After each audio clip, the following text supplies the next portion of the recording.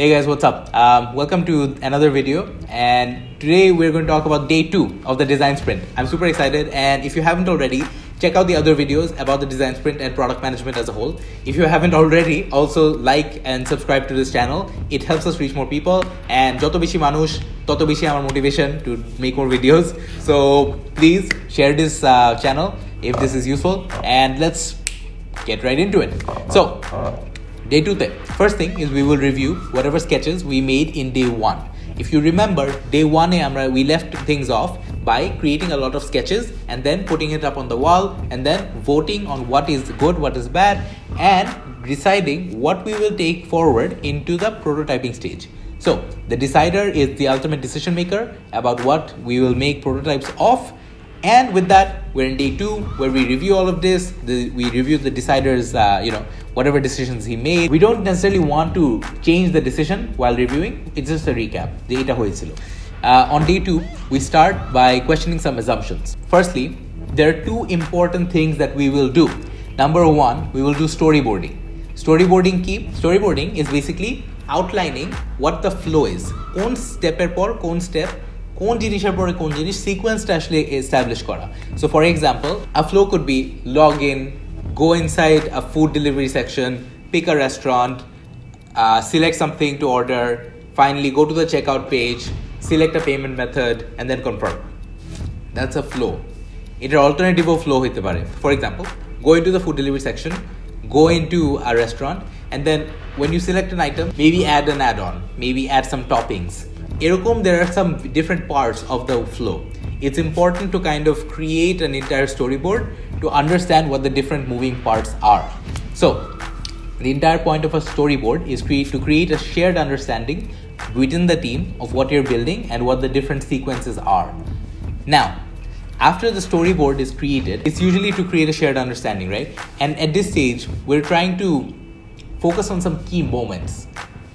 So which are the important moments during the flow, and we will focus most of our energy on those moments. So for example, when the user has added something to their cart, that's a key moment, and then actually taking them to checkout and finally clicking on confirm order. Those 2 are also key moments. When they're browsing throughout the restaurant, there's really, that's a good important moment, but it's not, if we were to stack rank them, the other 2 would be key. So having established a shared understanding of the sequence of what comes first, what comes next, and what comes last, we will now move into prototyping. Now there are a lot of good tools out there. I would recommend 3 tools in particular. Firstly, Invision allows you to create a prototype that is web-based, has a mobile app, and it's pretty cool. Nowadays, the cool kids are using Figma. Personally, at Patha, we've recently switched from Sketch to Figma, mostly because it's super collaborative. Maybe I'll make a future video of Sketch versus Figma and why we actually decided to move. If you want another video about that, let me know in the comment section. So Sketch versus Figma, I can break that down for you if that's helpful. But Figma is a good choice. The last one is actually Adobe XD. So Adobe XD, and there's a lot of debate about how to pronounce that name, but Adobe XD is actually a fine choice as well for prototyping. So feel free to check all of those out. If you want me to do a comparison of the different softwares, let me know. And once you kind of have the sketches and you have the flow, it's really down to creating the first basic prototype.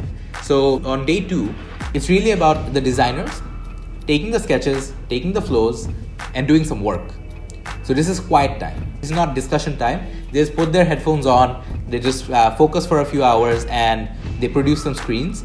And it's about creating a prototype that we can then show to users and get feedback on. And that's it. Those are the 2 tasks we want to do in day 2.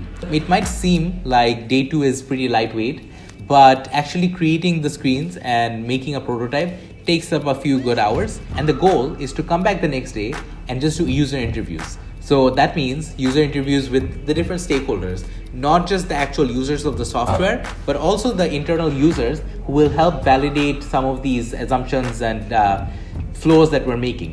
So that concludes day 2. It might seem light, but once you get into it, there are again a lot of nuances, a lot of work that goes into it. And if you have any questions, please let me know in the comment section, and I will be happy to respond. If you haven't already, please like, share and subscribe to this channel, and aro manusher kache pochai din ei video ta, because the more people you can spread the knowledge to, the better, and it helps me keep motivated to pump out more of these videos. If you have feedback for me, also let me know. Thank you so much. I'll see you in the next one.